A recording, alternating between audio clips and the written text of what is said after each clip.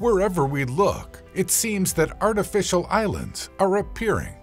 From the Palm Islands in Dubai to the Hibiscus Island in the US, artificial islands are everywhere. Using Google Maps, you may be able to spot more than 450 of them around the world. The practice of building artificial islands dates back to ancient Egypt, and the Netherlands have been building these islands since the 1500s. One such island is now home to 400,000 people. Artificial islands may provide many benefits, such as promoting economic development and providing extra living space in overcrowded areas, or housing people whose homes will be flooded by global warming. But did you know that they also come with certain disadvantages? The building of artificial islands can cause significant damage to seafloor ecosystems, which are absolutely vital to the health of marine life. That's why they need to be constructed with a great deal of care and attention. Artificial islands are built through a process known as land reclamation, which is the process of creating new land from oceans, seas, riverbeds, or lake beds. But some of these water bodies are also crucial for human and animal life. They may be important for providing food, building materials, nutrient cycling, and pollution filtration. When artificial islands are built directly over these already fragile ecosystems, they can cause permanent damage. Land reclamation can also threaten delicate coral reefs and seagrass beds.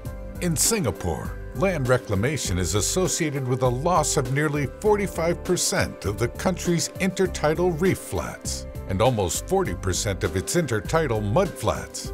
Since 1986, most coral reefs in Singapore have lost up to 65% of their live coral cover. But it doesn't have to be this way. There are ways to build artificial islands and protect the ecosystems underneath and around them. It just requires proper planning. So what are some methods that could be used to reclaim land that don't decimate marine habitats? It turns out that a lot can be done to both minimize the negative impacts below the waterline and integrate underwater environments into the new island's lives.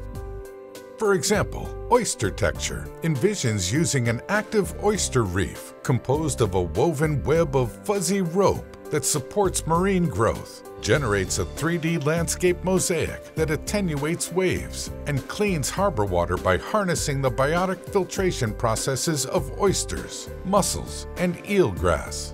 China is developing sponge cities, which use permeable surfaces and green infrastructures to reduce water runoff from cities.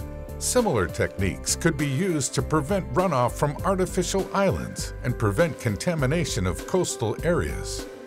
Future construction should also be carefully planned to ensure the preservation of important marine habitats. Instead of fragmented seascapes, developers could create corridors for climate migrants or for species most at risk from habitat loss.